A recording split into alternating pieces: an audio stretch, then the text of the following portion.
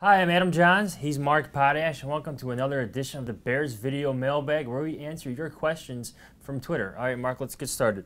This is from Richard Pugh on Twitter. How much was this the Bears playing well versus the Falcons playing poorly? They're talking about the big Week 6 win, 27-13. There's a lot of drops, obviously, from the Atlanta Falcons' part. No, I give the Bears total credit. I think they played a part in those drops. I think the way they attacked the Falcons and kind of went at their weakness and just really were physical with them, I think that's why you saw a lot of those drops.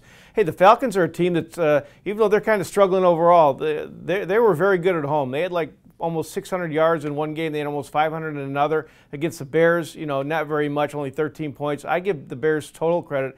I think they took a team out of its element. They did what good defenses do. The question is, can they do it against other teams like the Packers? And I think that'll tell the tale this season. It was a great day overall for the Bears, but I think one player struggled, and it was Jordan Mills. And we have a question from Robert O'Neill. Given Jordan Mills' struggles this year, would the smart move to put Michael Ola at right tackle when Jermon Bushrod comes back? I think that's a great option. I don't know exactly how poorly that Jordan Mills is playing, but that's definitely an option. Here's the only thing, though. I don't think the Bears are even considering the fact that Jordan Mills is playing that poorly. They don't really see the big picture there. Since he's been a starter, he's been their weakest link on the offensive line. But as a unit, they continue to play well, so they don't really see it as an individual problem. So I don't think you're going to – I think it's an interesting proposition. I just don't think you're going to see that move. It's going to take a lot more than just Sunday's game against the Falcons for the Bears to make that kind of change. I think Trestman was saying that Mills struggled with the noise, he struggled with the faster turf, and the Falcons definitely took advantage of him there. But yes, this dates back to last they're season. Always making excuses for him. I mean, he really has not been that great by any judgment, but he's still good enough that they can grow with him. They think he can be good, but I don't think he's been as good as he can be. All right, now what's getting good is the Bears' run defense. Porous last year, big improvement this year. And this is from Sean Keenan on Twitter. Has the run defense shown enough yet to trust them? His stats here, 103 yards per game, ranks them top 10 in the NFL. Have they played enough quality competition? Well, I think they have. I mean, they were going to be better against the run. Last year was a disaster because they had so many injuries. They're just, even with the linebacker situation, they're healthy on the defensive line. It's just a better situation. There's no doubt that they're better. Are they a great run defense? I don't know about that, but I will say this. They're missing fewer tackles, and as anybody knows, that's the key to stopping the run. According to Pro Football Focus, they only had like 3 missed tackles, and that's the fewest they've had in any game this year, and that was with them missing all their linebackers. To me, that's a sign that at least the coaches are coaching and they're playing better, and they're playing better fundamental football. That's a good sign that run defense, they're going to break down every now and then.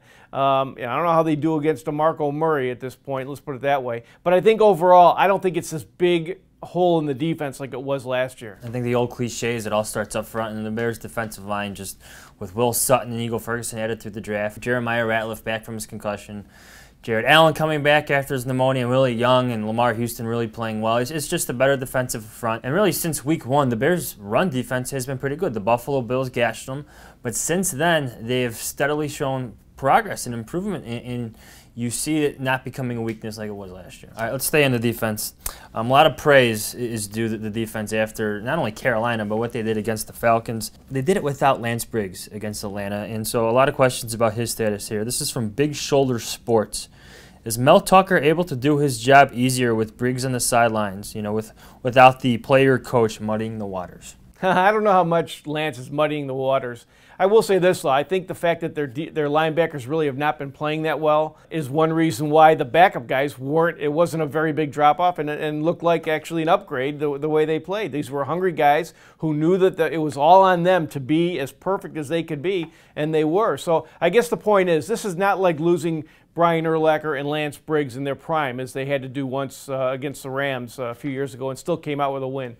This is not quite the drop-off there, not even close, actually. So that has to factor into it. Well, I think that the point Mr. Big Shoulder Sports is making is that last year Lance Briggs had to be a coach because the coaching they were getting at the linebackers wasn't adequate but by any means, and they needed to add somebody with more experience. That's why Reggie Herring is here, and Reggie Herring has won everybody over. Lance Briggs has professed his love for this man. Well, there is an interesting aspect involved with this question, and that goes to the loyalty that the Lovie Smith's Bears feel towards him, and that awkward transition that they're going through, where it's almost like, even though guys like Lance Briggs and Charles Tillman, they're playing fairly well, not as well as they have, even though they're playing fairly well, it's still almost going to be addition by subtraction when they leave, dare I say, because it just seems like they're not fully engaged in the whole Mel Tucker defense. I think the Bears defense, frankly, is going to be a lot better when Mel Tucker has all his guys on it. That's the only way that I can say it.